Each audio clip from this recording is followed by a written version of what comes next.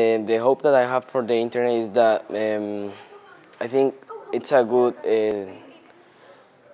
platform to have a good education, not as like other people have, but like to have a good education for people. So my project is about taking educational content to rural communities in my country.